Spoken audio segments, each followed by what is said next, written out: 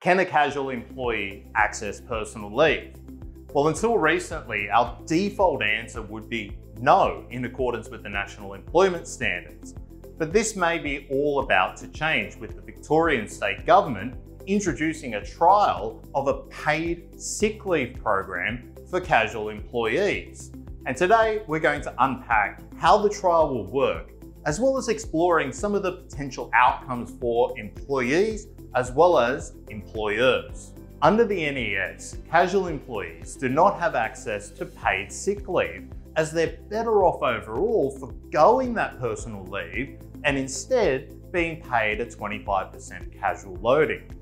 However, Dan Andrews and the Labor government argue that not having access to paid sick leave ultimately leads to employees feeling forced to go back to work even when they're unwell.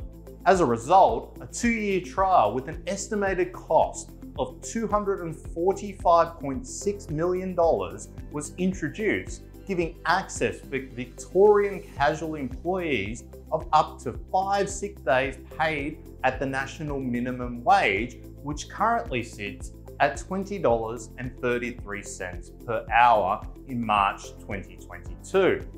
The trial covers an estimated 150,000 workers in highly casualised industries such as hospitality, supermarket workers, retail workers, aged care and disability workers, cleaners, and security guards. As this state-based policy will coexist in a federal industrial relations system, the applications and payments will ultimately be facilitated by Services Victoria for the duration of the trial.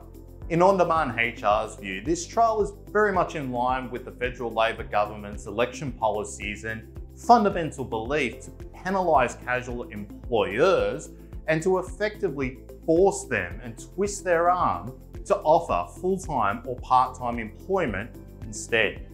From an On-Demand HR's perspective, there are 2 key issues and concerns that we have with this policy.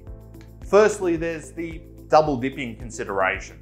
If a casual employee is already being paid a significantly higher wage compared to their part-time or full-time counterparts on account of the 25% casual loading, should they really be allowed to double dip and access sick leave as well? Should this policy then also consider an accompanying reduction in the 25% casual loading?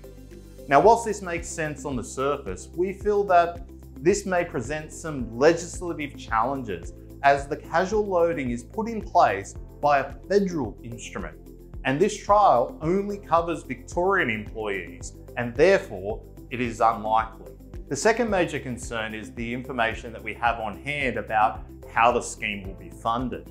As we understand it, if it's proven successful, albeit we're unsure what really defines success in this case, Labor has now indicated that an additional tax or levy will then be introduced on businesses in order to fund the scheme beyond the 2-year trial.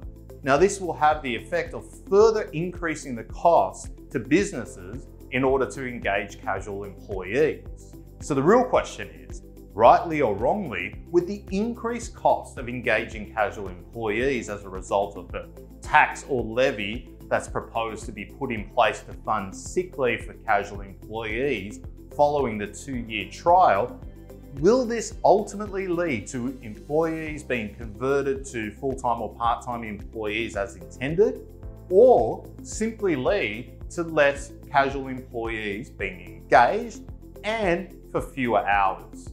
Time ultimately will be the judge of this. However, in our experience, many casual employees choose to remain casual employees when they're given the chance to convert to full-time or part-time employees, as soon as they discover they will need to forego the 25% loading and reduce their take-home pay in order to get access to personal and other types of leave. Does your business have a HR or workplace relations issue? Are you unsure how to work through compliance issues but still achieve a good business outcome? Why not take advantage of On-Demand HR's free 30-minute online consultation with an experienced HR consultant. At the end of the consultation, we also provide you with a strategic action plan to resolve your current issues. To see the types of matters we can help you with and schedule your consultation, please visit ondemandhr.com.au/advice. We look forward to delivering certainty, confidence and clarity for your business in your HR and workplace relations affairs.